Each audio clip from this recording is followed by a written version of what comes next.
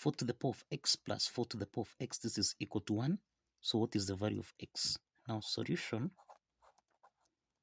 we have 4 to the power of x is common here, so we can factor out 4 to the power of x into the parentheses. 4 to the power of x divided by 4 to the power of x, this is 1, plus 1, this is equal to 1.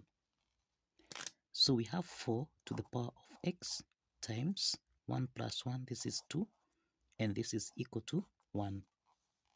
So let's divide both sides by 2, so that now we have 4 to the power of x, this is equal to a half.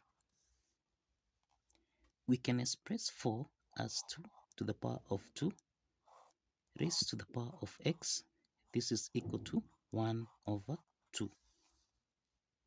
We have that 1 over a to the power of n, this can be expressed as a to the power of minus n. Applying this property, then we have 2 to the power of 2 raised to the power of x, this is equal to 2 to the power of minus 1. Then we have that 2 to the power of 2 to the power of x, this is in the form of a to the power of n raised to the power of m, which we can express as a to the power of n multiplied by m. So that now we have 2 to the power of 2x, this is equal to 2 to the power of minus 1.